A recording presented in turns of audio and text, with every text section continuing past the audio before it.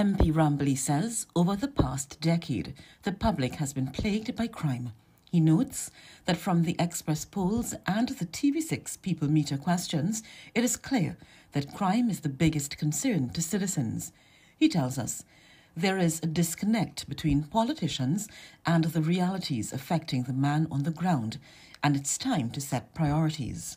If we are serious as elected officials, as politicians, on either side of the political divide, wherever you may be in the political landscape, as a stakeholder or as an elected official, if you really are interested in putting people and country first, that cannot be part of the equation.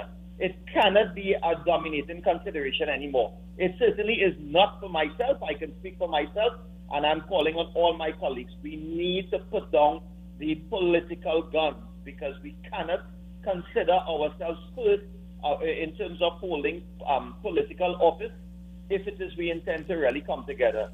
The MP warns that the borders must also be protected from illegal activity.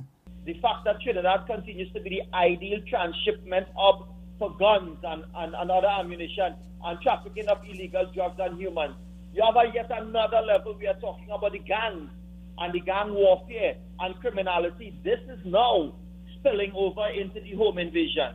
He says too many people are unable to get jobs and cannot find decent employment, and that is also contributing to criminal activity.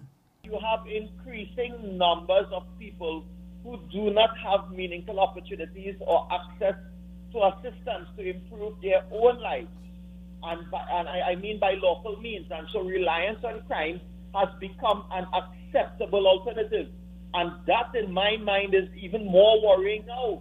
He notes that as we are approaching an election, there will be vociferous voices speaking out. Rambally says the government is responsible for the situation that currently exists, but he is open to all sides working together on new legislation to tackle crime. He stresses that what was done before can no longer work. Whenever we have these absurd, these spikes in crime, which are untenable situations on their own, but we have had many of these, what you see is the Prime Minister simply coming and calling this round table conference in the Prime Minister's residence or wherever it is having them. And it is a cut and paste of what he has said before that you are hearing again. And the population does not want to hear that. Nicole, M. Romany, TV6 News.